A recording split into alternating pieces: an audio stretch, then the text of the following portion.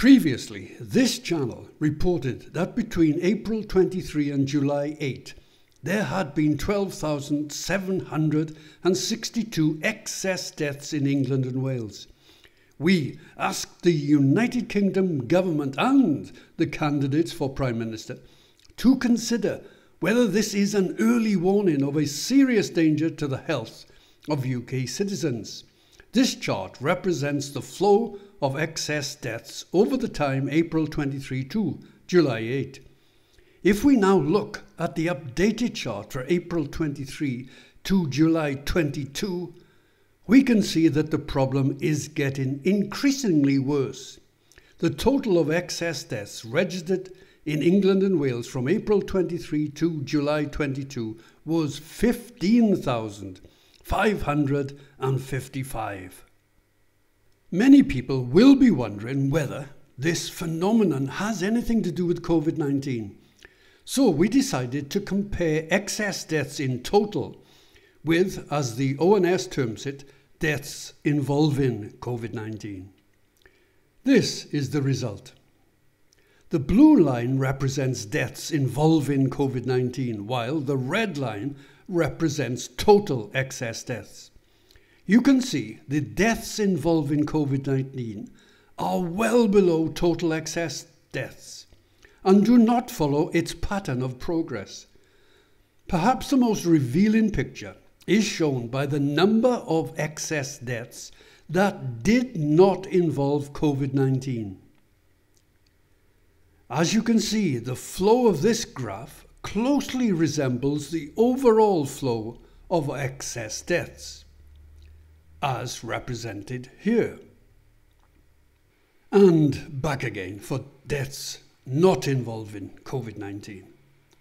In terms of number, there were 15,555 deaths in total, and while deaths involving COVID-19 form part of the total excess, there remains a large number of excess deaths that do not involve COVID-19 at all.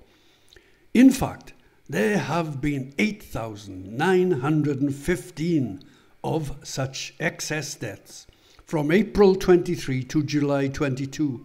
This channel is once more forced to ask, what is the UK government doing to investigate this potentially serious health threat to United Kingdom citizens?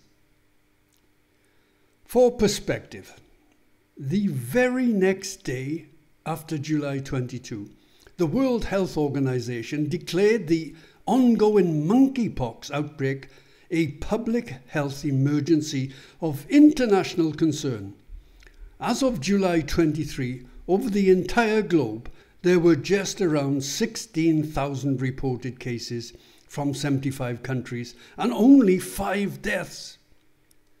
But for England and Wales, at that exact same point in time, the number of excess deaths that did not involve COVID-19 was 8,915.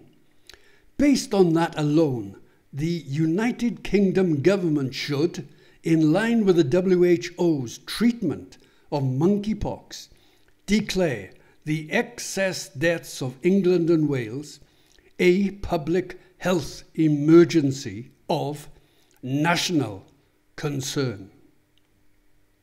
Instead, there has been a quite inexplicable silence. People are getting very worried by this public lack of recognition of the issue. Once more, this channel asks of the UK government, what are you doing to investigate this potentially serious threat to the health of United Kingdom citizens? This community combines the topics of climate change, COVID-19 and the New World Order. If you would like to join our community, you can find us on locals.com. The New World Order.